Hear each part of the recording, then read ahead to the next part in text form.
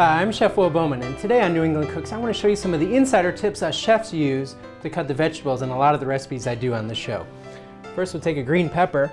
These are very easy. You cut the top and the bottom and put the seed side down and just roll the seeds right out. Okay, flip it over and cut thin if you want them thin, cut thick if you want them thick. That's as easy as that. Now you've seen in a lot of recipes julienne of vegetables, like carrots and so on.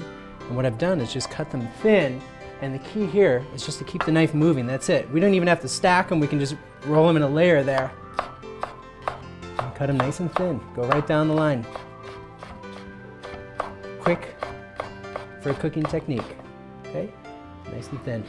Besides a knife, chefs also use a spoon when working with vegetables and fruits and so on.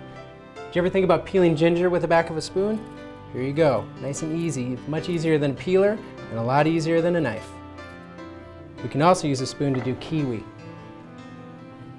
Put the spoon inside and just roll it back. Join us again on New England Cooks for great tips and other great recipes.